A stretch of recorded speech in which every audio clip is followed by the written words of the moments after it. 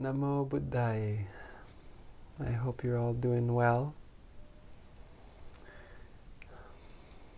Tonight, day 9. So it's progressing quite along. We are almost at the end of this retreat. And tonight will be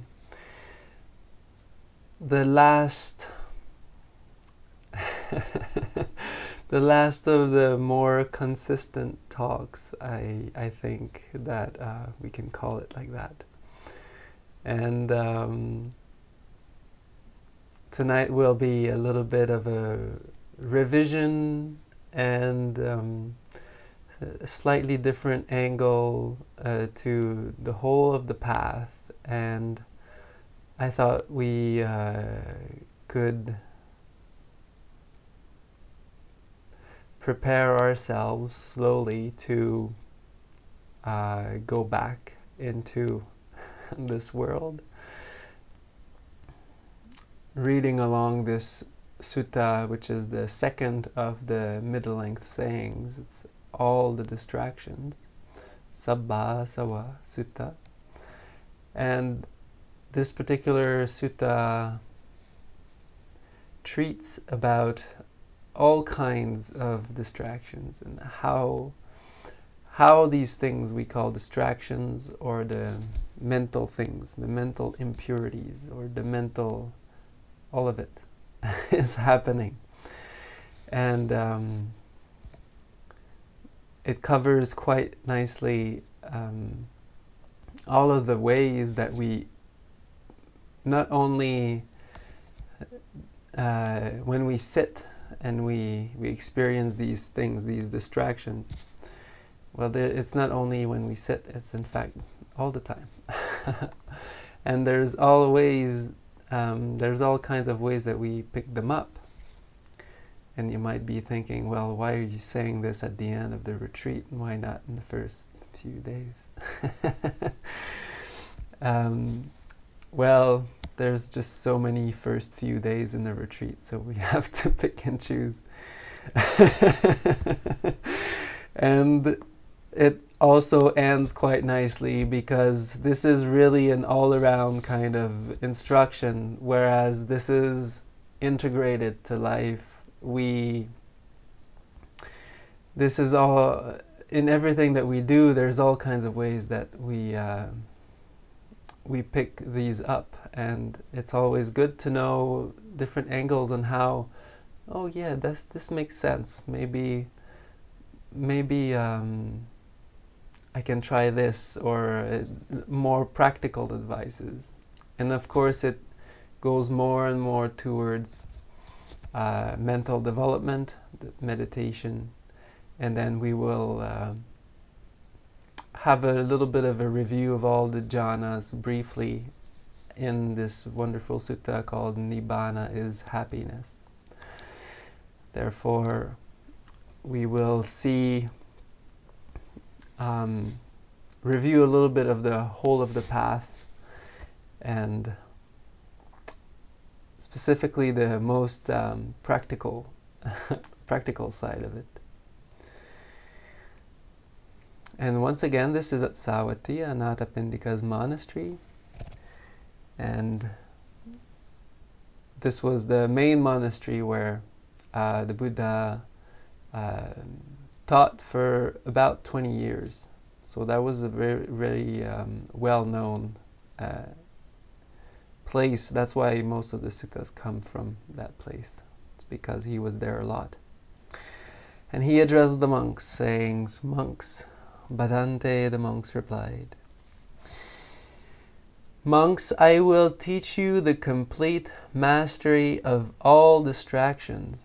So this sounds pretty promising. "Listen carefully and apply your mind to what I will say." "Yes, Bhante," the monks replied. The awakened one said this: "The calming of mental distractions is for one who is conscious and watchful, not for one who is not conscious and not watchful. By being conscious and watchful of what does the end of distractions come to be?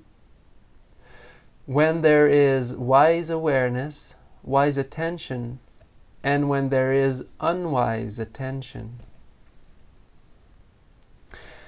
Being unwise with one's attention, new distractions come to be, and old distractions increase. Being wise with one's attention, new distractions do not come to be, and old distractions are given up.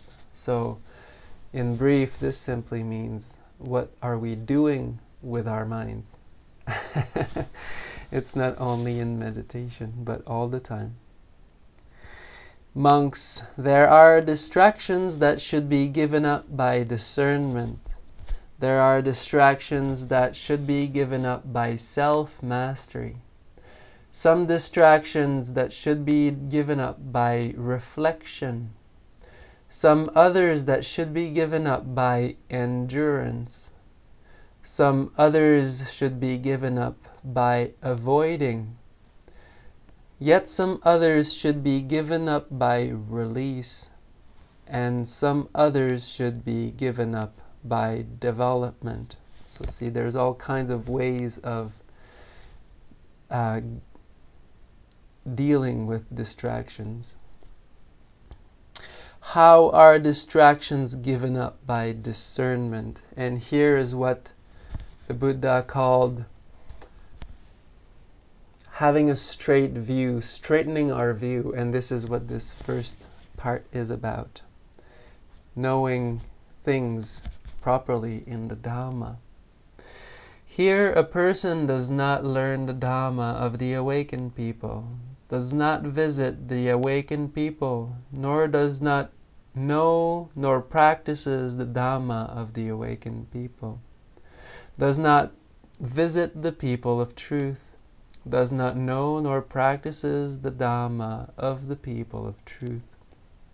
See, there were so many kinds of spiritual practices at the time of the Buddha. Well, this might sound like preaching for our own little circle, but some spiritual practices at the time of the Buddha was, for example, some were behaving like dogs, and this was their spiritual practice. Walking around on all fours and eating with their face in a bowl and not touching anything with their hands or things like that. So there was all kinds of spiritual practices. And so here, in fact, and this will be tomorrow's talk, the topic, the Buddha very often began speaking on these things, on the path and on wise understanding, with this introduction about how important it is to, in fact, surround ourselves, or to go to people that practice, that are wise, that are practicing goodness, and that are knowledgeable about it, so that we can, in fact, progress. Otherwise, it's very hard. That person is not likely to understand what things are proper for attention and what things are improper for attention. Therefore, unknowingly, one attends to things improper for attention, and one does not attend to things proper for attention. How does one attend to the things improper for attention? One attends to the things which make new distractions of outwards desire arise and old distractions grow. That makes new distractions of becoming or egoism arise, and old distractions of egoism grow. new distractions of carelessness to arise, and old distractions of carelessness to grow.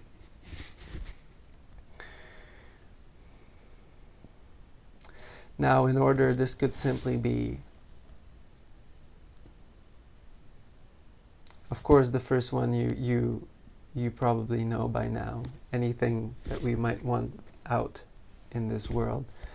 Not that this is particularly unwholesome, but the thing is that these three things are bottomless pits. So there's never an end to it. So the mind can always spill more and more. And this is why this discourse is about the asavas, because I translate it as distractions, but in fact asava means something that is flowing, like flowing out. And these are the distractions. It is the mind flowing out towards these things, and all of these things that we can experience at the senses. This is a big leak. And all of these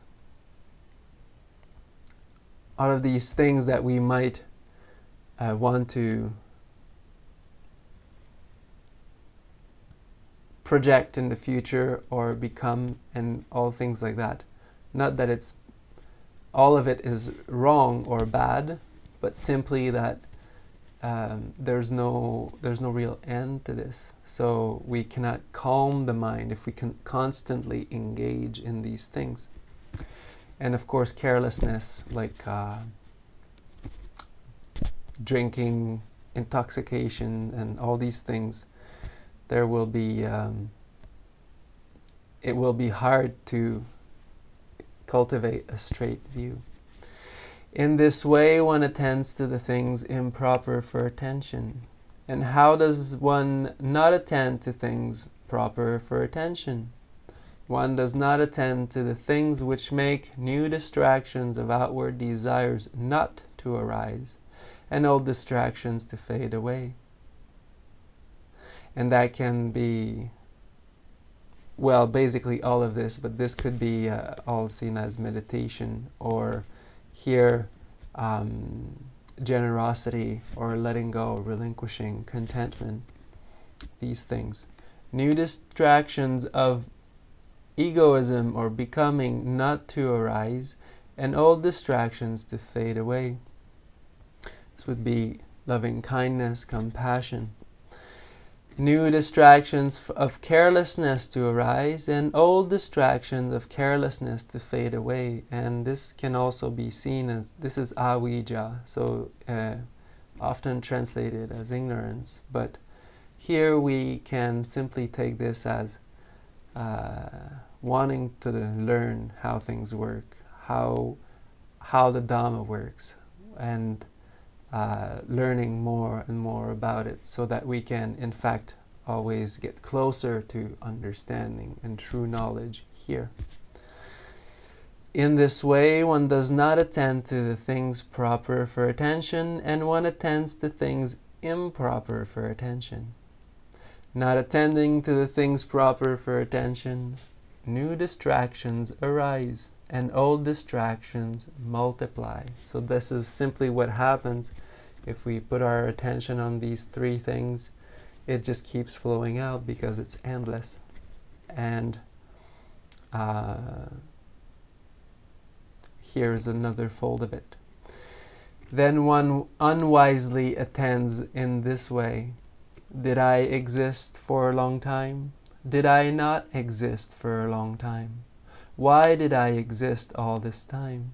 For what reason did I exist in the past? Having become what?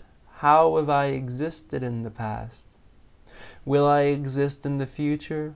Will I not exist in the future? How will I exist in the future? For what reason will I exist in the future? Having become what? How will I exist in the future? And one is perplexed regarding one's own present self. Am I? Am I not? Why am I? What am I? Where has this being come from? Where will it go? Now we could think that these are quite interesting questions, and that would be fairly right. But the thing is, once again, it's simply the principle that these questions are unanswerable. We cannot answer them. There's no answer to them. We cannot know these things, and that's what the Buddha taught, is that this samsara, what we've been doing here, birth and death and rebirth and redeath and rebirth, has been going on for time immemorial. He said that the beginning of this samsara cannot be found, and he tried to find it, but he never was able to. Therefore, engaging the mind into these questions is not bad in itself. It simply will bring up distractions. To one who attends unwisely, 6 views or some similar opinion take hold. The belief there is a self for me arises as undeniable truth. The belief there isn't a self for me arises as undeniable truth.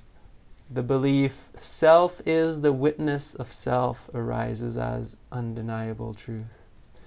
The belief no self is witness of no self arises as undeniable truth. The belief no self is witness of self arises as undeniable truth.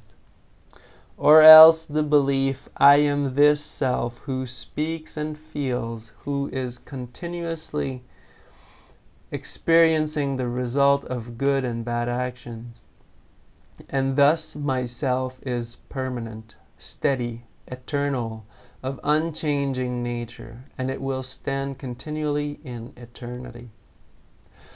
Monks, I say that this is running after dogma, thickening the dogma, a wilderness of dogma, the distortion of dogma, a flutter of dogma, the shackles of dogma. Bonded by the shackles of blind beliefs, monks, that person is not liberated from rebirth, aging, and death, difficulties, anxiety, and uneasiness. I say that this person is not liberated from trouble. Here a wise meditator visits the awakened people, learns and understands and practices the Dhamma of the awakened people, visits people of truth, understands and practices the Dhamma from the people of truth. That person is likely to understand what things are proper for attention and what things are improper for attention. Therefore, knowingly one attends to the things proper for attention and does not attend to the things improper for attention. Now this is the same sequence, but in a way that one does not attend to the things that make all of these distractions grow, and one attends to the things that makes these distractions go away. This is how one attends to the things proper for attention, thus not attending to things improper for attention, and attending to the things proper for attention. New distractions do not come to be, and old distractions fade away. One wisely attends to things knowing this is tension. One wisely attends to things knowing this is the increase of tension. One wisely attends to things knowing this is the release from tension. One wisely attends to things knowing this is the way to release the tension.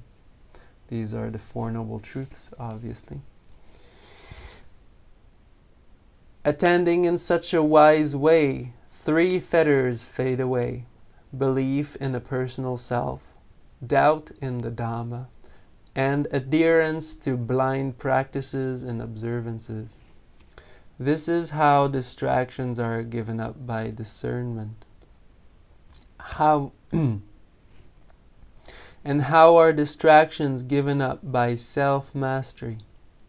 Reflecting wisely, one practices guarded by the mastery of the seeing faculty.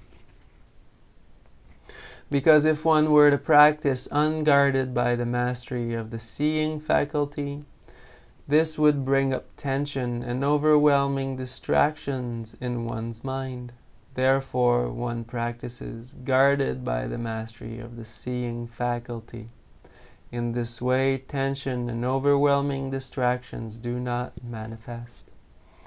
Now, this simply means being aware at any of the sense doors and being mindful, being like a doorkeeper to make sure that everything that's happening at all the sense doors all the time, we are not in fact grasping or pushing away things which would bring up perhaps anger, resentment, or strong desires, and then when these come up, then there are expectations. When there are expectations, they get broken, and then we get upset.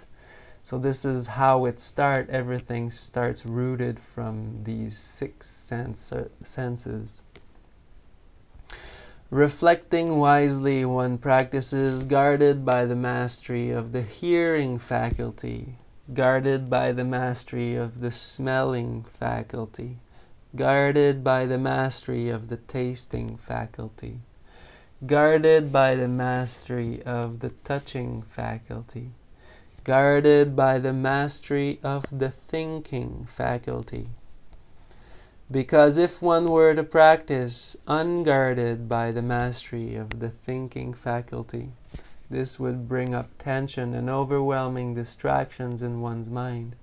Therefore, one practices guarded by the mastery of the thinking faculty. So even the thinking faculty, even the mind indulging constantly in all these thoughts, there is no rest. There is no rest for the mind. And this is simply another sense which we need to let go, relax, take a step back. So this is quite a wonderful advice for us in everyday life. This is, in another way, this is how the Buddha explained wise awareness, to be simply aware of things as they happen at each of the sense doors and simply letting go all the time, not holding on to anything, because it's all passing away.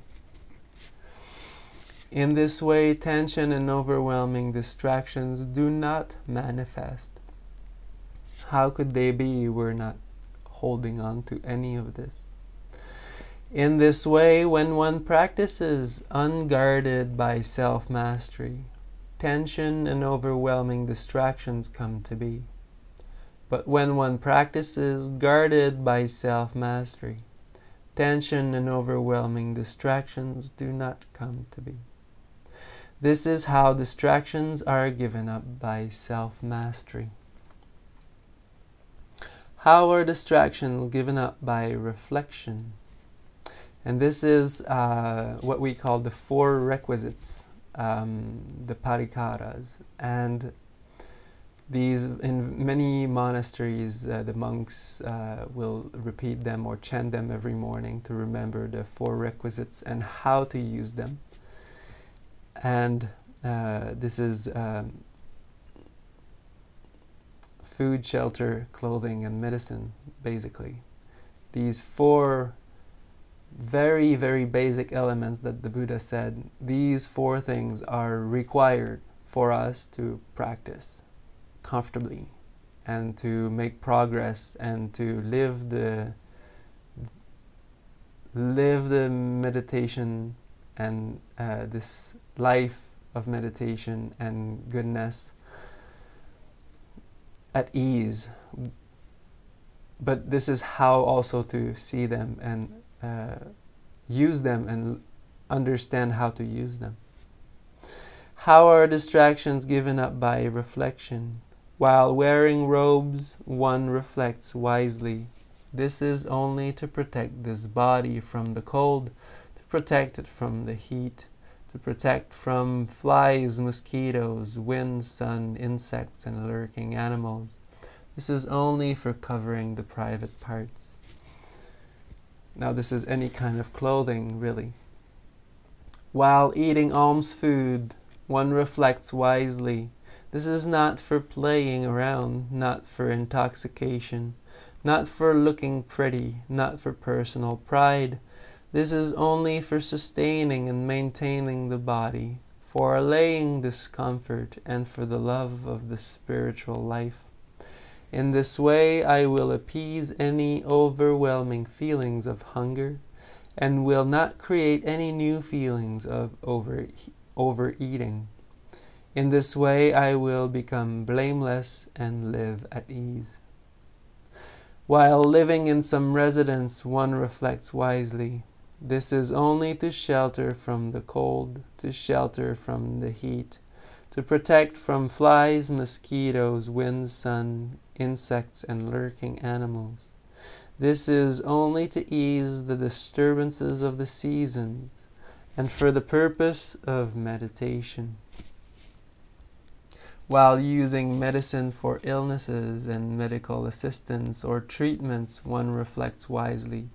This is only to relieve any arisen hurtful, oppressive feelings in the service of the highest kindness of heart.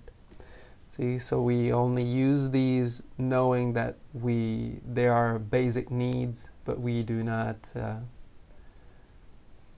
go beyond this, or not as much as possible, of course, and everybody will be different, and everybody will integrate that into their own lives as however they wish to.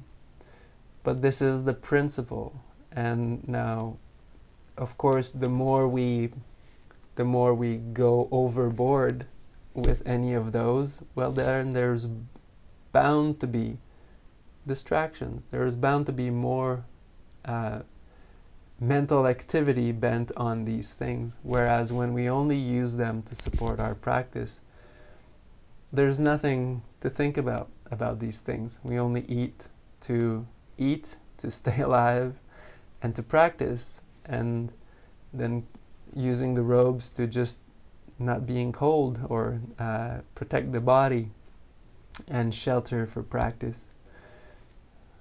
And we stay very humble and closer to a simpler way of life, which is allowing ground for very good progress in the practice and steady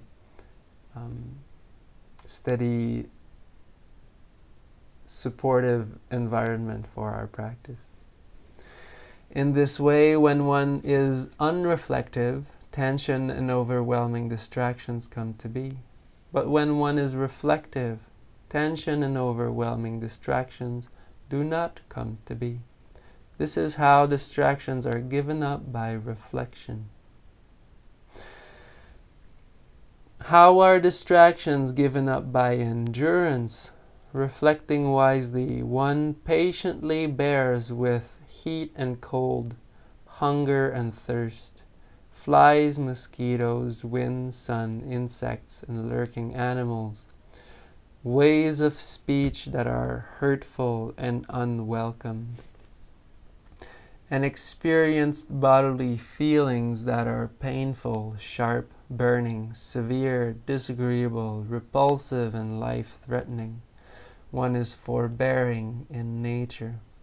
So this doesn't mean that we, in fact, go out looking for these things, but when they do come, when they do arrive, we simply just learn how to accept how things are at the moment, and to let it go, and to not take it personal, and to not blow it out of proportion, and to add up to the already perhaps disagreeable experience by adding mental agitation to the recipe.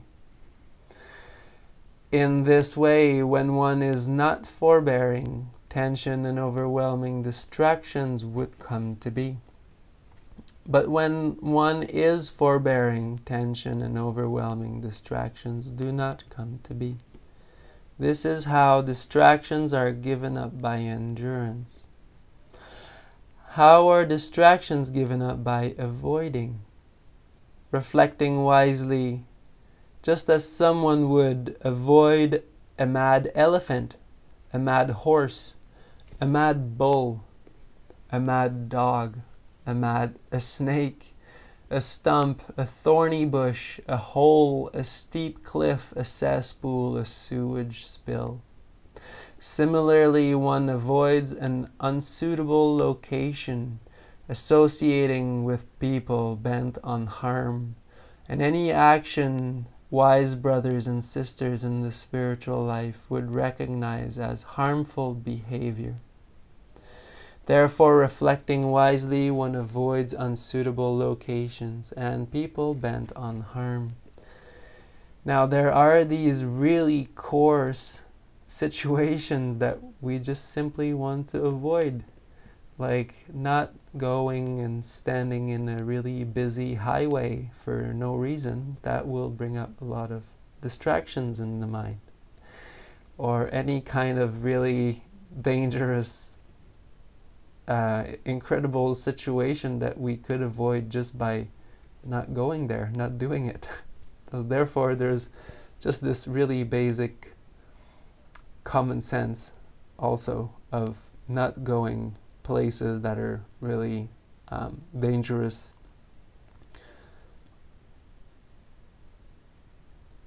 or threatening. In this way, when one does not avoid, tension and overwhelming distractions come to be. But when one avoids, tension and overwhelming distractions do not come to be. This is how distractions are given up, by avoiding. How are distractions given up? By release. Reflecting wisely, when a thought of outward distractions comes up, one does not continue along with it. One abandons it, releases it, lets it go, and undoes it, and brings it to an end. When a thought of anger comes up, one does not continue along with it. One abandons it, releases it, lets it go, undoes it, and brings it to an end. When a thought of harm comes up, one does not continue along with it. And one after the other, when harmful and unwholesome mental states come up, one does not continue along with them. One abandons them, releases them, lets them go, undoes them, and brings them to an end. In this way, when one does not release, tension and overwhelming distractions come to be. But when one releases, tension and overwhelming distractions do not come to be. This is how distractions are given up, by release. And now the last fold of this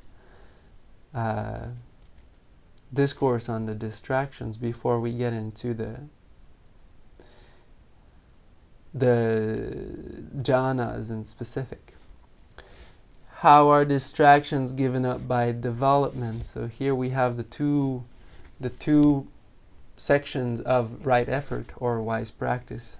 To release, to let go, but this is not enough. And you might wonder, where is the joy in this? Well, this is where it comes in.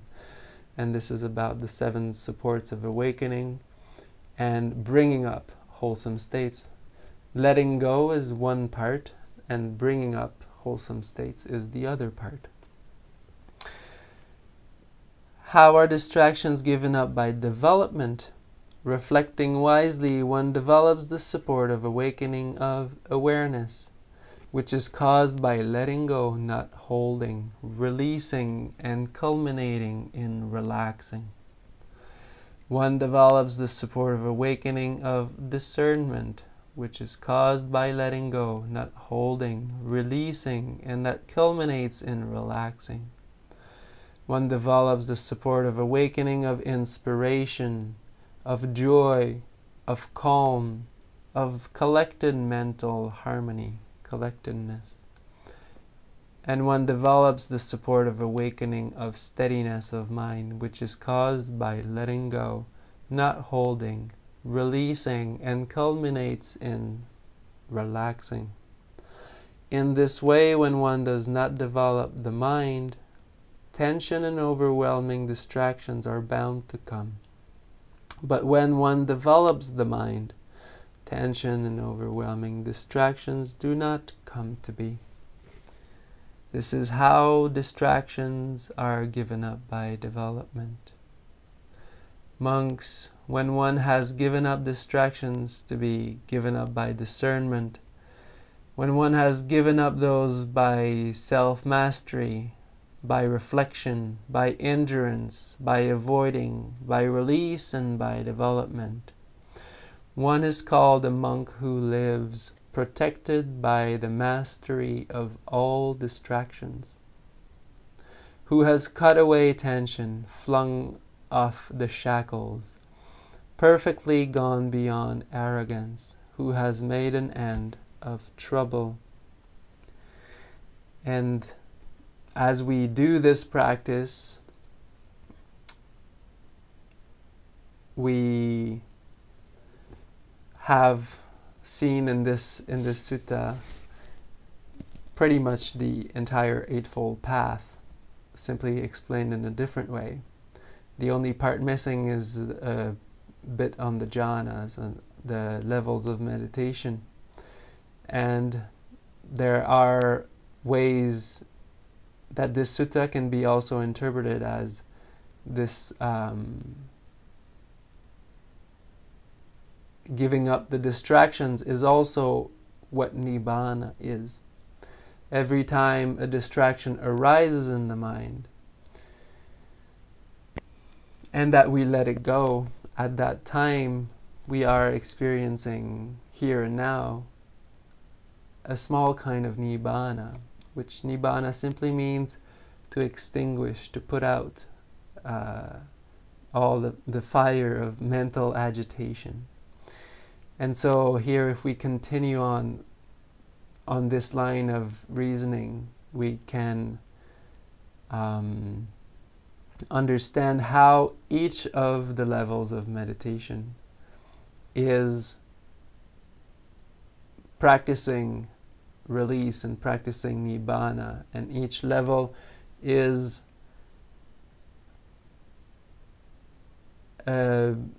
more subtle and more elevated kind of happiness. Therefore, this is why the sutta is called Nibbāna is happiness. And this is how we will end this whole summary of the path. And this is with the Venerable Sariputta, who exclaimed to the monks, Nibbāna is blissful, friends. Nibbāna is blissful. When this was said, the Venerable Udayi said, what is the reason why, friend Sariputta, it is said to be blissful when there is nothing to be felt there? So now he's referring to probably the last state that occurs at the very end of the whole path of the jhanas. And how is that? How can we consider this when there is nothing to be felt as happiness? Which is a very good question. And Sariputta replies, Bhante, that is exactly why it is blissful, friend, because there is nothing to be felt. There are these 5 kinds of sensory gratifications, friend.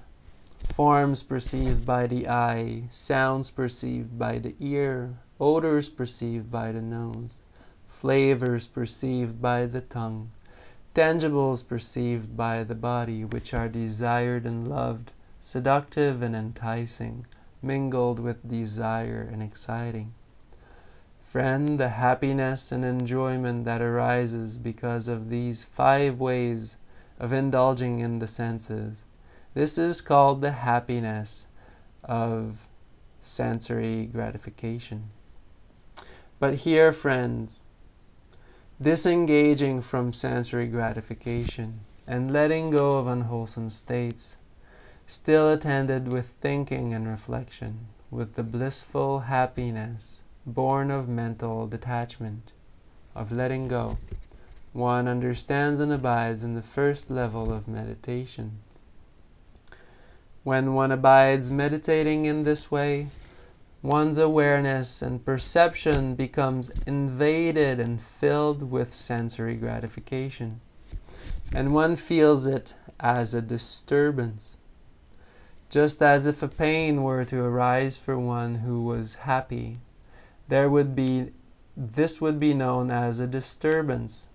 Similarly, when one's awareness and perception becomes invaded and filled with sensory gratification, one feels it as a disturbance. So at this point, it feels better. The first level of meditation feels better because this kind of coarser awareness comes with quite a bit of tension.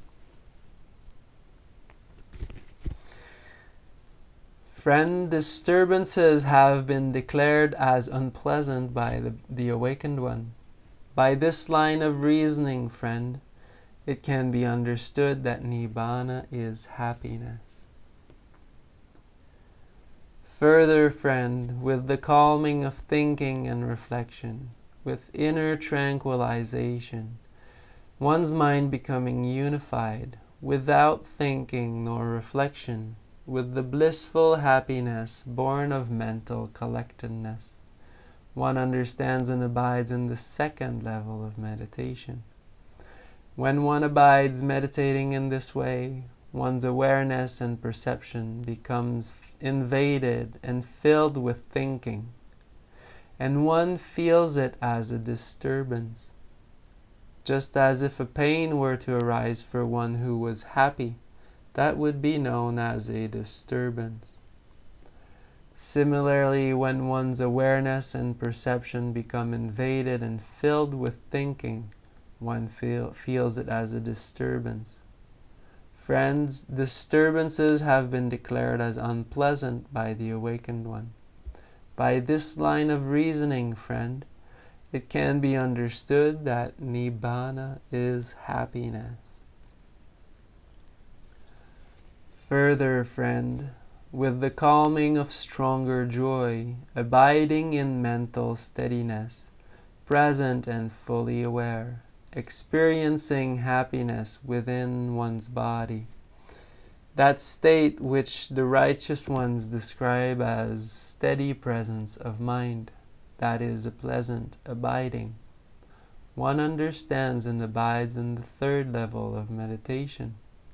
When one abides meditating in such a way, one's awareness becomes invaded by a stronger joy, and one feels it as a disturbance. And this also is a wonderful sutta that shows us how, in fact, these jhanas, they are specific stations, but they do not happen all at once. We come in and out, and then this experience become more stable, more steady, and then this station is seen more clearly.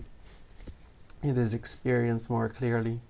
But it is possible that sometimes the mind becomes a little coarser, and some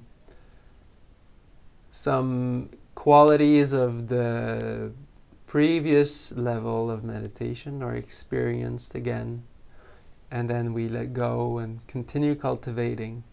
And this is how we always also make progress, is that these previous qualities are coarser. Therefore, the more we develop our discernment, we will see that we simply the mind isn't really interested in these previous states that are coarser, and it is moving towards more and more liberation, which is more blissful, more a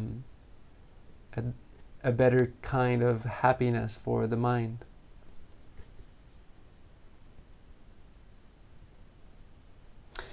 Just as if a pain were to arise for one who was happy, that would be known as a disturbance. Similarly, when one's awareness becomes invaded with stronger joy, one feels it as a disturbance. At that moment, joy just calms down. It's not so strong anymore. Disturbances have been declared as unpleasant by the Blessed One. By this line of reasoning, friend, it can be understood that Nibbāna is happiness. Further, friend, going beyond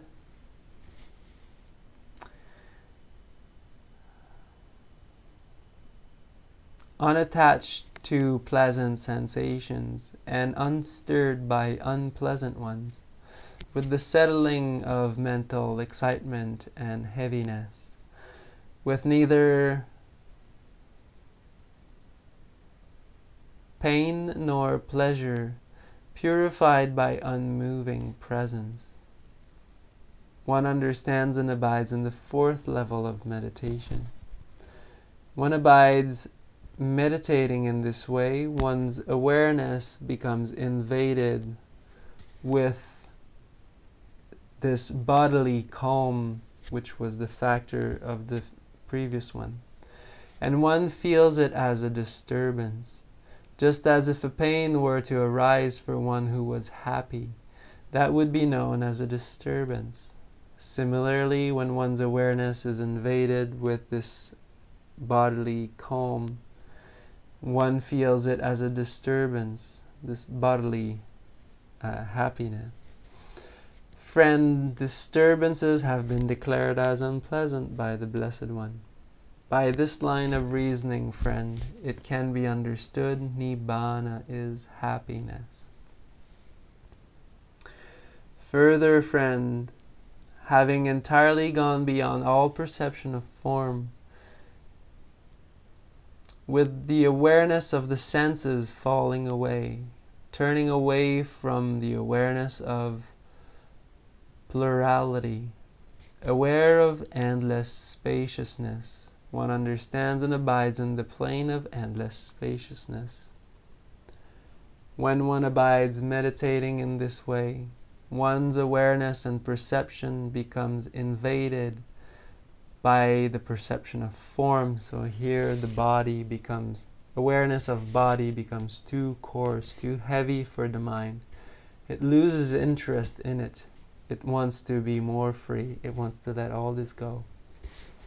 So slowly the body becomes more, goes in the background. We're not so much aware of it. Just as if a pain were to arise for one who was happy, that would be known as a disturbance. Similarly, when one's awareness becomes invaded with the perception of form, one feels it as a disturbance. Disturbances have been declared as unpleasant by the Awakened One. By this line of reasoning, friend, it can be understood that Nibbāna is happiness. Further, friend, having gone entirely beyond the plane of endless spaciousness, aware of endless consciousness, when one abides meditating in this way, one's awareness becomes invaded by this awareness of endless spaciousness, and one feels it as a disturbance. So now we're getting pretty subtle. But this sense of, this bigger sense of spaciousness,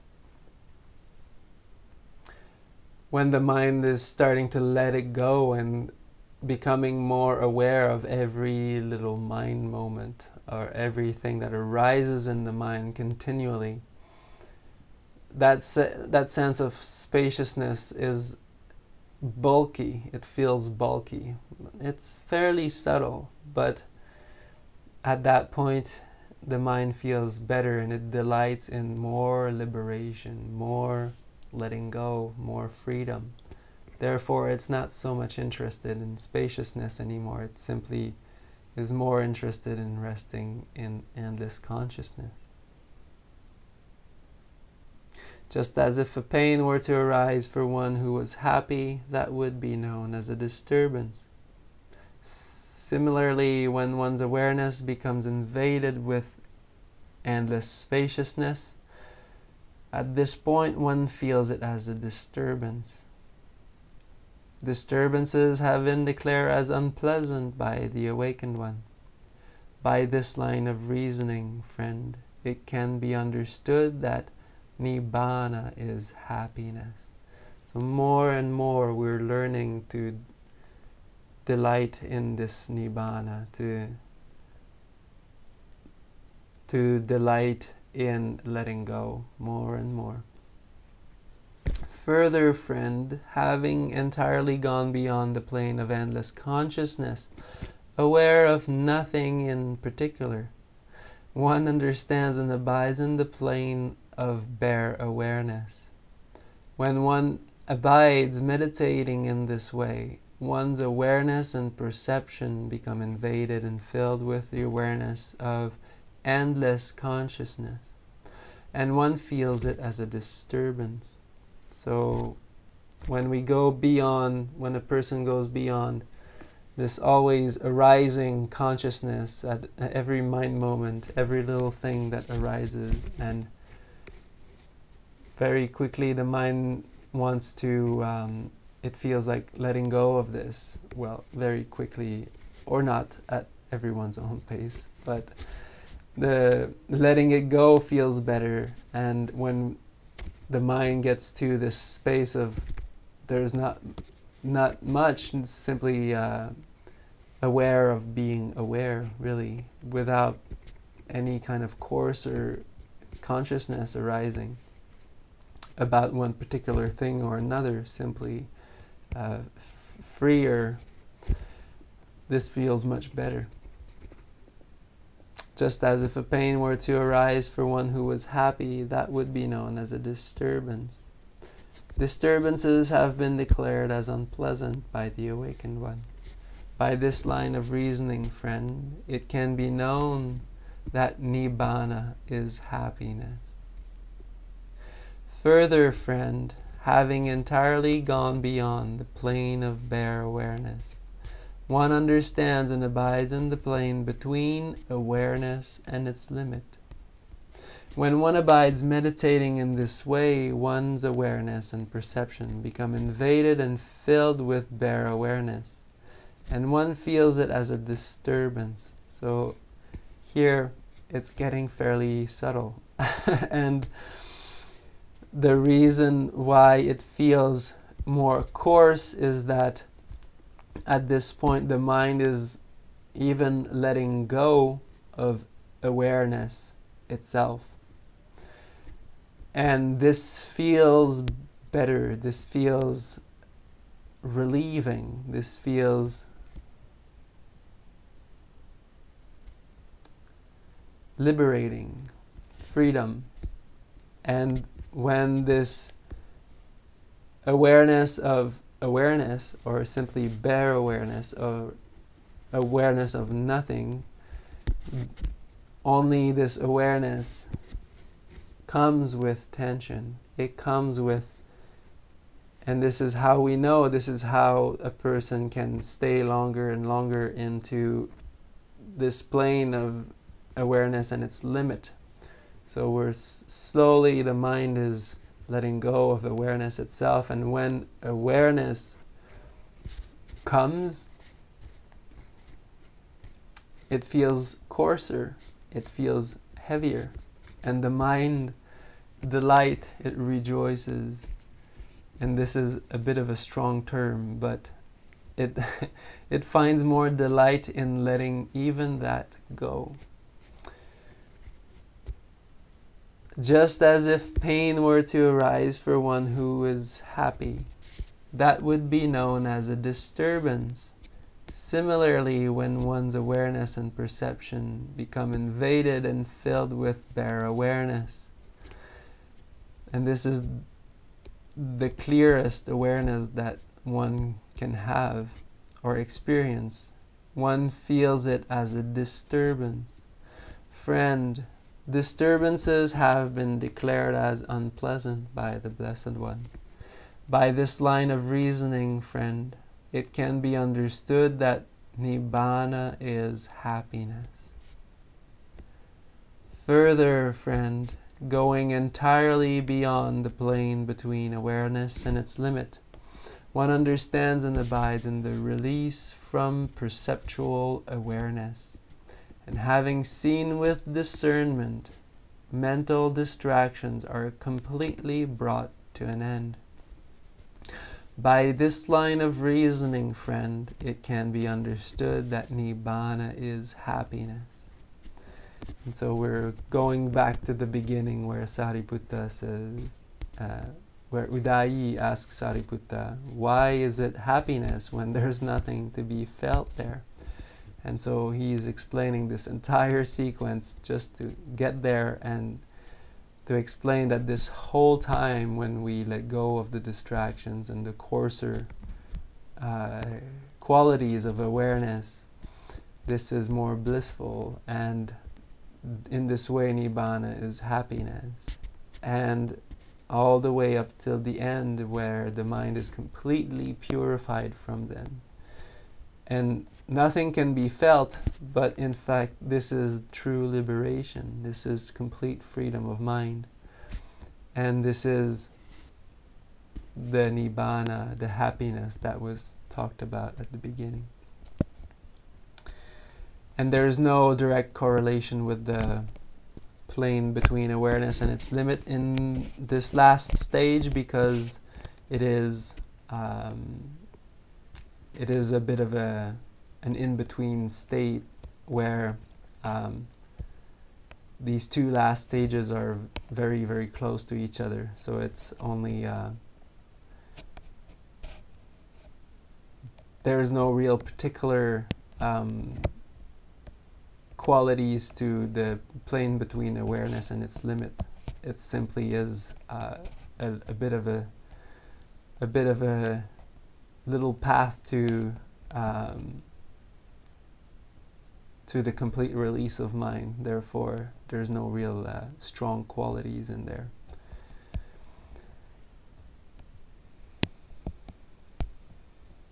And one's mind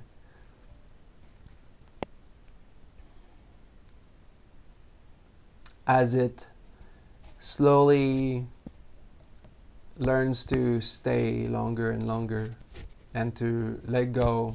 At this point, release and let go are quite automatic. It's been built in enough that the mind is almost on autopilot. Simply tiny, tiny little adjustments here and there. And letting go, letting go, letting go. Letting go of any kind of concept, any kind of anything that could arise. And the mind simply, with some time, longer sits, as I've been already mentioning to all of you.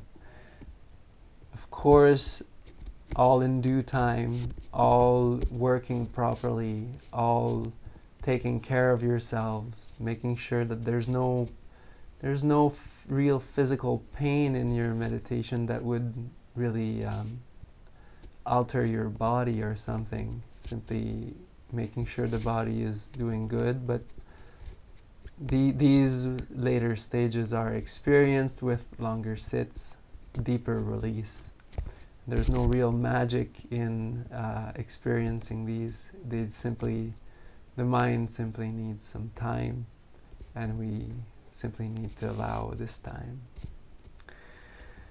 And so on this entire sequence, now you must be wondering, when is he gonna stop talking, this monk?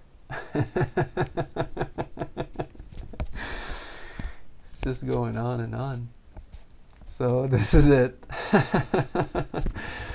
This is the end. I stop. I am stopping here. I'm releasing you from this perpetual awareness of the monk talking.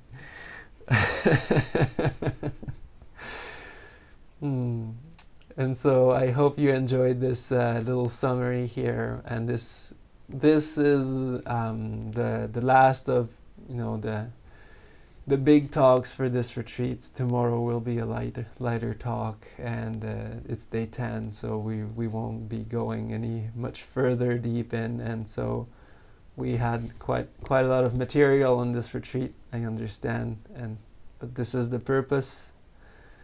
So we have this condensed 10 days of just pure Dhamma, and then we can let some time happen and process in day-to-day life and see what happens. Most of you have my contact information if you have questions or anything.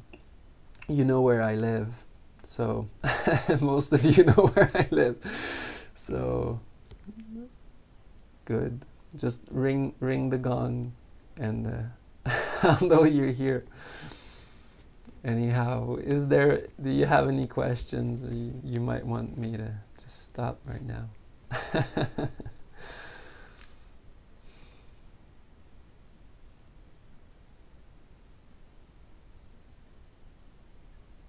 Thank you, Bhante, for this talk this evening.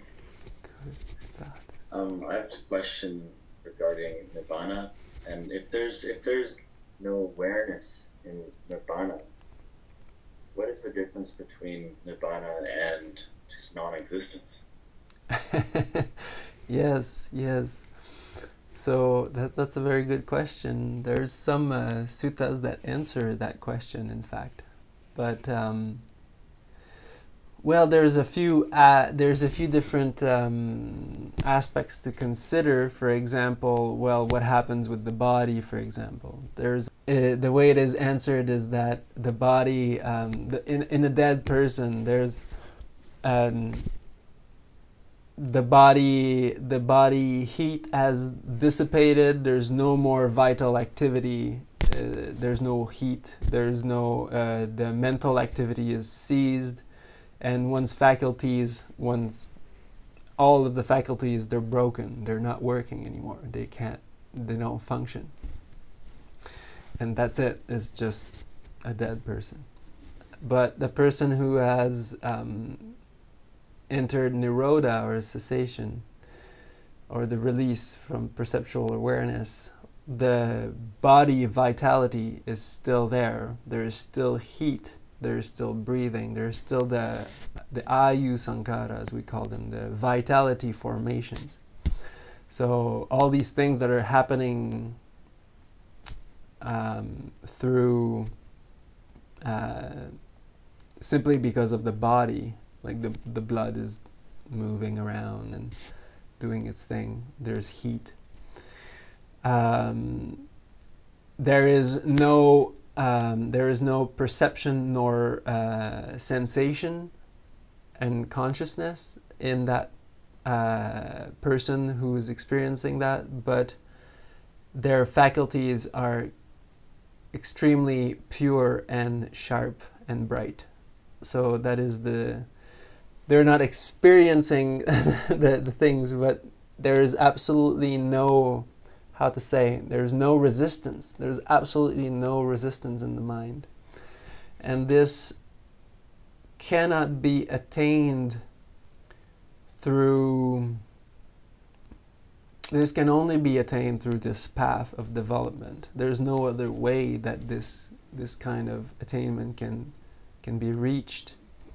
It can only be reached by completely purifying the mind to the very root, until there's absolutely nothing in it anymore, and then one's faculties are very, very bright and clear, and when one comes back, there's very, very crisp awareness. In fact, some people, many people, most people who experience this state coming out, for example, they will say it's like seeing HD or very HD, very crisp, very noticing you know, some things that you wouldn't notice usually, very, very small little things one can see, very definite, like an insect, you'll see like all these little features on it or some things like that. This is simply just to give an idea of how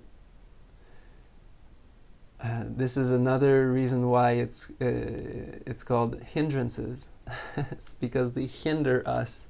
They hinder our faculties of awareness, of seeing, of even the senses. So when we're not really conscious of it, because right now our minds are very active, for example, even though we're not doing much. But mind is, you know, listening and paying attention and engaging.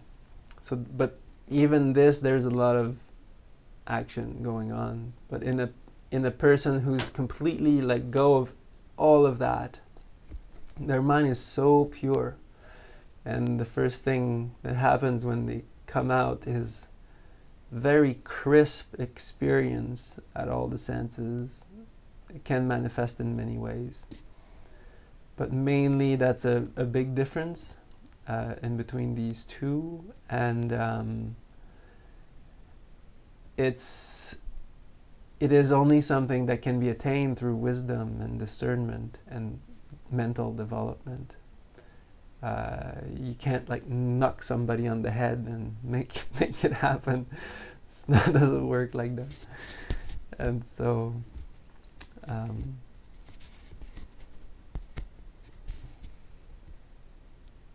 yes, and I mentioned breathing. Well, now there's some controversies on this, breathing or not breathing in that state. I will just take it back, but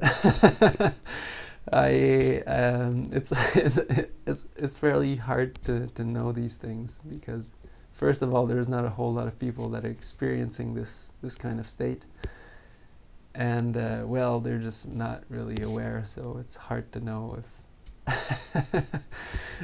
they're breathing or not. So it's this very fine line. So this is some major characteristics. Thank you. Yes.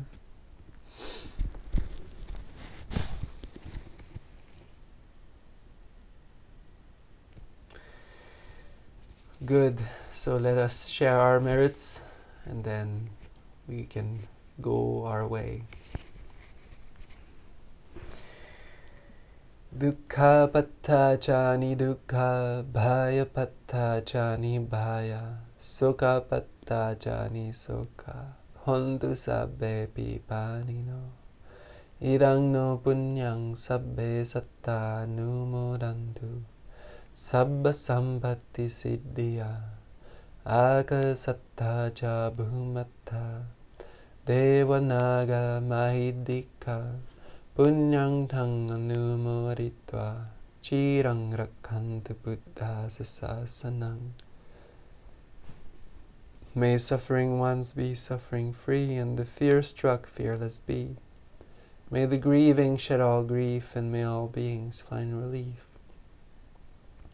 May all beings share these merits that we have thus acquired, for the acquisition of all kinds of happiness. May beings inhabiting space and earth, devas and nagas of mighty powers, share these merits of ours. May they long protect the Buddha Sasana. Sadhu, sadhu.